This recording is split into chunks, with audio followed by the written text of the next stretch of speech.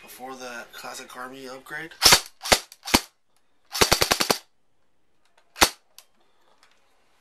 Just record the opening. Kill it.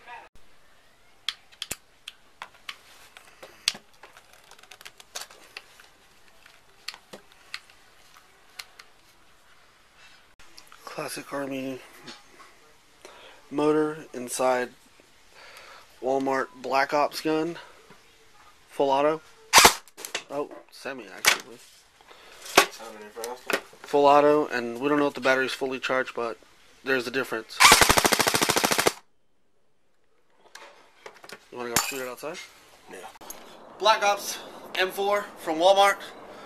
This gun has rails now, scope, put a sticker, Cobra. Anyways, we changed out the original fucking motor, the shitty fucking Chinese one, and we bought a $25 Boneyard motor from Next Level Tactical, pretty much, because it was in the for sale bin, so I'm going with Boneyard. And this thing, when it fired, it only probably fired like 600 rounds a minute. Now, listen to the crisper sound of this. And full auto. And that's Classic Army motor on a $100 airsoft gun from Walmart, the Viper M4, which we added even a Classic Army flash hider. And this is not my gun, it's the cameraman's. War. It's fantastic.